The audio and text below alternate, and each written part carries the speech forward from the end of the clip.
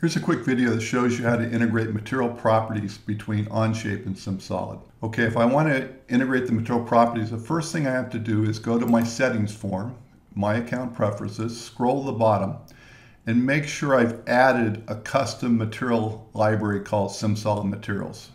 To add it, just pick the Add Material Library button, look for the file SIMSOLID Materials, it's a public document, pick on that, add it. And once you do, all the SIMSOLID materials will be available inside of Onshape.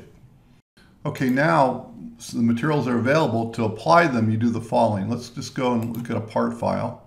Let's just pick this one, for example.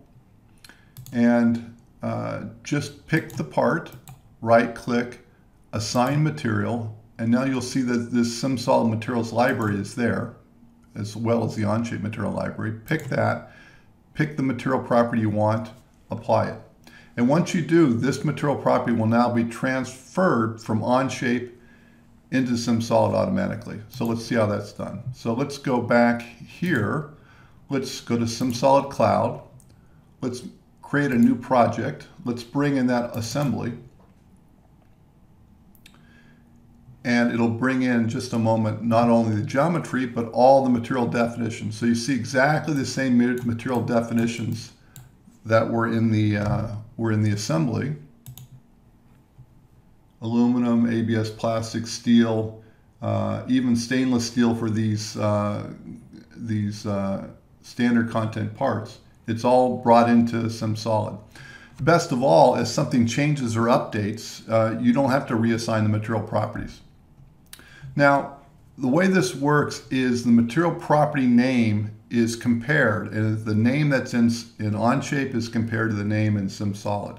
So as long as the name's correct, it will assign the SIMSOLID material properties. A little bit of a subtlety there is if you look at standard content, they have their own material names, stainless steel, steel 18.8, 304, etc. These may not be in the standard SIMSOLID materials property database, but you can add it.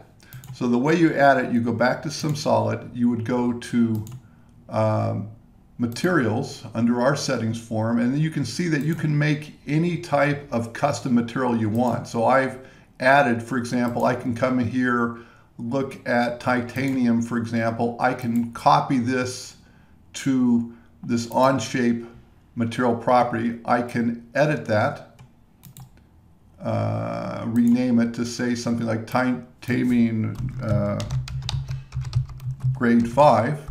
And if that name is exactly the same as what's in Onshape, it will assign these material properties. So you can create custom material properties and then assign them. Okay, that's it. Material property integration between Onshape and SIMSOLID. Thanks for watching.